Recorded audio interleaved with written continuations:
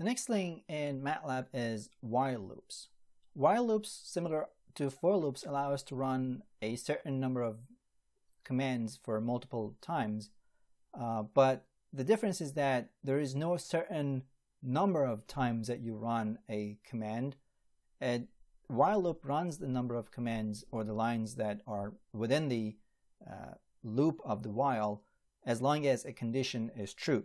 So let's say clear, close all in CLC, my favorite or my common line of code in the beginning of my scripts.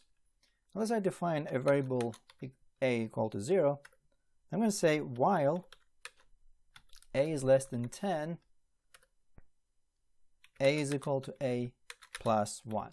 And it's very important to make sure that the condition will reach a true value, or a condition that will make the while to stop.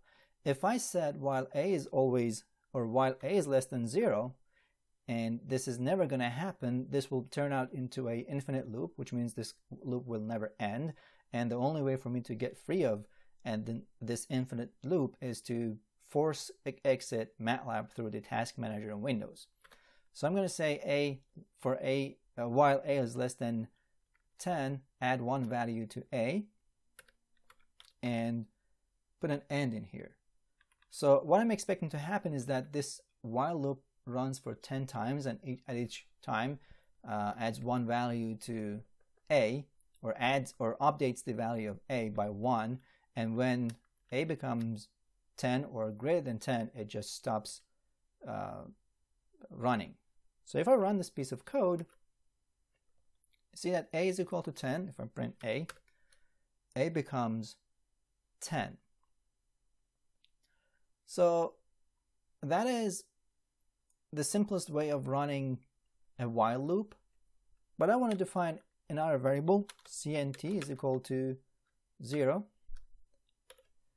As you can see, I put two lines of code, or I defined two variables in the same line, and that's because I have a semicolon here. And because this is simple, I can just write that and make my code more optimized and readable.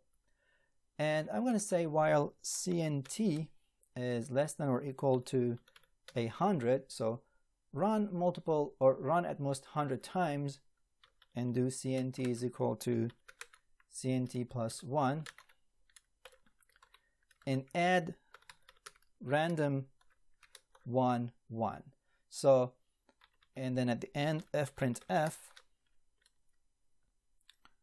a is equal to, give me a I want to do a floating number, so say 6.4 f, which means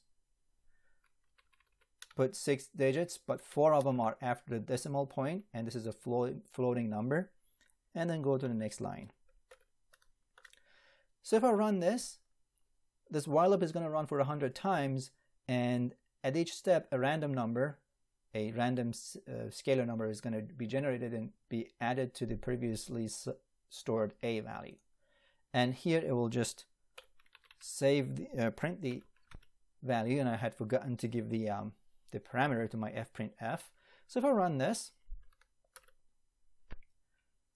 after 100 iterations, I got a is equal to 48.0888. So this is a value. I could actually try printing a at the end of each step. Let's actually do that, and let's see what happens.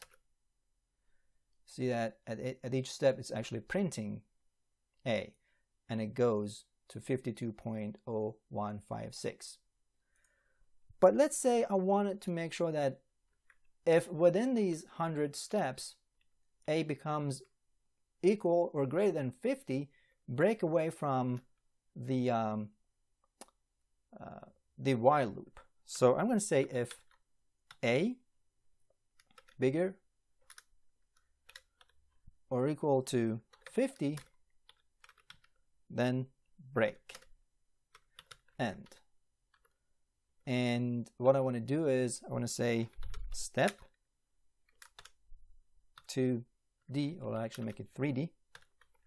Put two tabs in here. And I want to give CNT there too, because I have two number formats, this one and this one. So I need to have two number values given to my fprintf. So this is going to run at most 100 times, but it's going to break from the loop if a is equal or more than 50. And let's see if that actually happens. So at step 97, a is equal to 50.0056, but because this is a random number, I'm not sure if it's going to be less or more than 100 again if I run it. So here at step 101, it reached 4493, and that's because I added the thing in here. So the best way to actually do that is to say 1 in here and add this there, and it still added a 101 to the CNT, so I didn't expect to get that. Well, let's put else and do it here, put a tab there. So now at step 101 still it gave me 49.6755. So I can try multiple times. Now this time at step 96 it reached a value. Let's decrease this to maybe 20 or 25, so I think it will happen quicker. At step 53 I reached a is equal to 25.1858, and it will basically, because this condition became true, this break trigger was, or break command was triggered, and it broke from the while loop and did not continue with the rest of the iterations. And at the end here I used the fprintf to tell me at which step what a did I or what a value did I achieve. You can also do a continue in a for loop like we did in the in a while loop, like we did in the for loop. It's very simple to that. The only difference between a while loop and a for loop is that in a while loop you need to have a condition that makes or allows the while loop to run while that condition is true. Here I've said while a is less than or equal to 100, run it, or CNT is less than or equal to 100, run this command. Let me actually make this 0 and see what happens. So at step 41 we got to that, and I want to change this again back to 50. At step 97, so depending on the breaking condition, we can have a certain number of steps to reach the condition that breaks from the while loop. And here again, let me just run this. See that at step 41 I got the condition that breaks from the for loop or the while loop. And again, this is a basic way to teach you how to use while loops in your scripts.